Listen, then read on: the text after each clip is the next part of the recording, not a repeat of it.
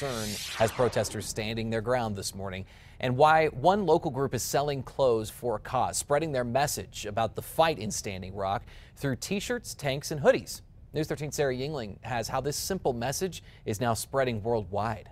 And this just keeps it stuck down because we're going to do 2 layers. They want to have a visual, you know what I mean, to put out there, you know, in public. An ongoing fight between protesters and proponents for an underground oil pipeline, and a battle that local group Pueblo Action Alliance has been part of since September.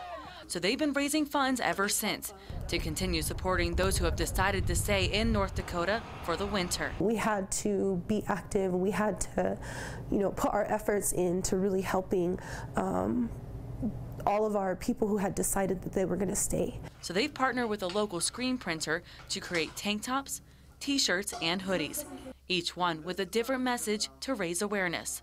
I stand with Standing Rock. No dapple tea. Water is life. Adam Parker collected these designs from artists from all over the Southwest. All these artists I know, so they're more than willing to do designs and stuff to help out. And now these designs are being seen throughout the world. Everybody still gets to see it, and then they ask questions, and it still gets to raise awareness. As word has spread through social media, people from across the world are putting in requests to get their hands on these designs.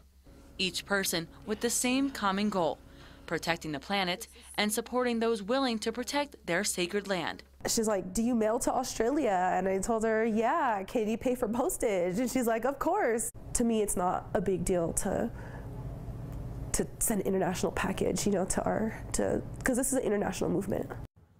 All of the money raised will go towards materials for inside of a yurt that was donated to them. Items like blankets, lanterns, and installation to help keep things warm for those sticking out this winter. Back to you. All right, Sarah, thanks. Right now, members of the Pueblo Action Alliance are in Standing Rock, North Dakota on a supply run, dropping off propane, winter thermals, and emergency blankets. This will be their 14th trip. Okay, so